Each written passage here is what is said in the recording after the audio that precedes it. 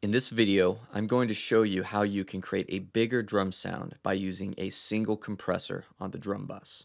Let's go ahead and load the Pearl default kit.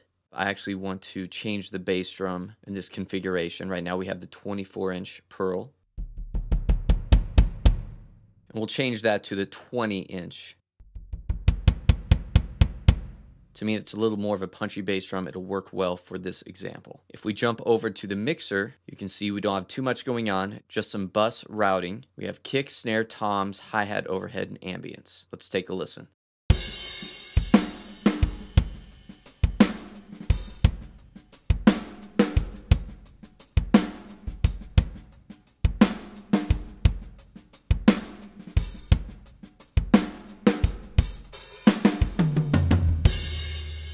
Now what I'd like to do at this point is go to the output, and we're just going to add a single compressor, and it's just going to be this first option, the classic compressor. Now the reason we're adding this compressor is we don't want a high ratio at this point. We just want to add a bit of compression to the entire drum mix to make the drum mix a bit bigger. Now I'm going to leave it at default settings. We'll have a ratio of 1.5. I'm just going to increase the attack and decrease the release. Basically, I want the transients to come through as much as possible, but we're still doing a bit of compression. We'll take a listen, and I'll go ahead and bring down the threshold so we get about 3 to 4 dB of compression, and you'll see that here in this section. You'll see the gain reduction levels.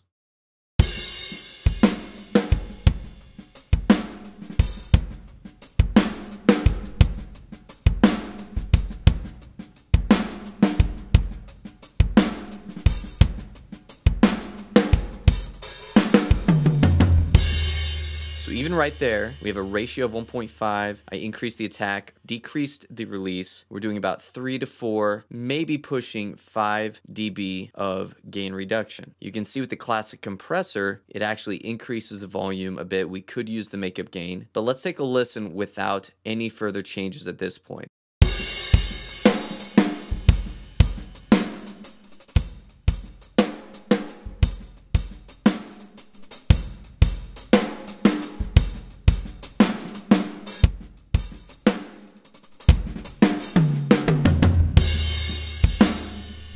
We could bring the threshold down a bit more. I'm going to increase the makeup gain. Even though we're getting a bit of a volume boost already, I'll just increase it a few dB. And I'll increase the sidechain high-pass filter so that way the low-end information does not affect the compressor as much.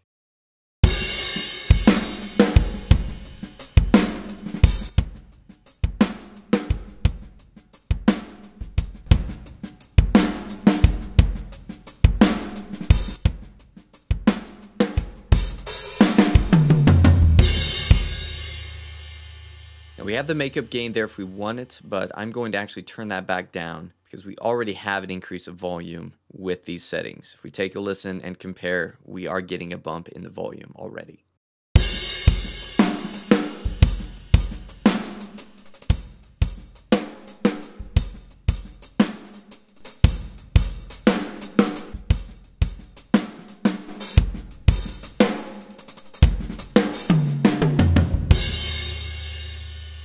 So we already have a bigger drum sound, but let's try a few more settings within this classic compressor plugin. We could pull down the threshold even more, keeping the ratio, attack, and release the same, and increase the compression and then dial the mix knob back. So by doing this, we would be doing what's called parallel compression. We overcompress the channel, but we mix that in with the dry uncompressed signal.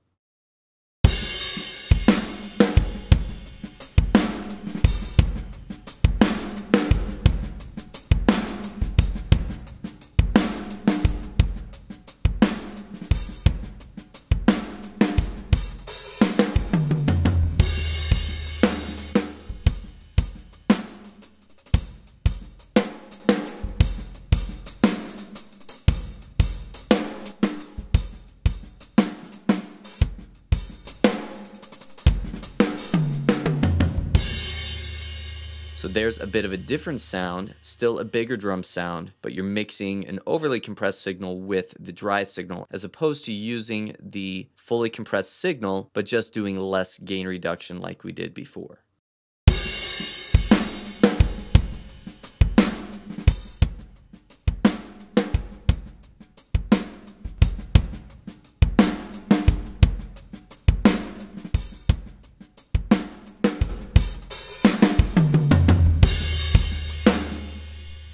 Another option would be to adjust the ratio, attack, and release. So we can increase the ratio to increase the amount of compression for any signal above the threshold.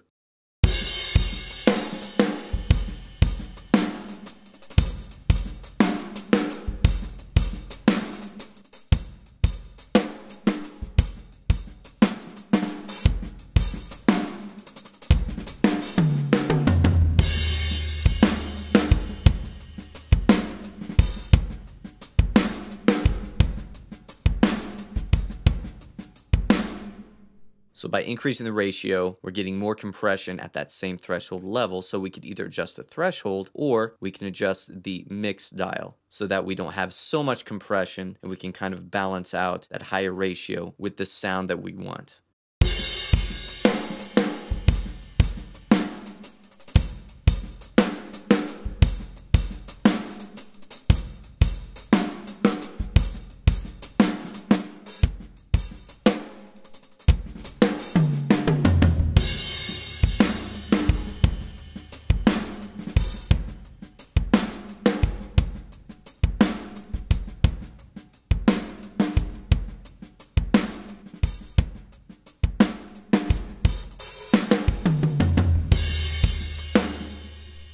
So let's keep it at about -4 to -5 dB of compression. And if we adjust the attack and release, we can get a different sound as well. If we make the attack faster, the compressor will start to compress some of the transients. As we do a slower release, the compressor will keep hold of the signal longer.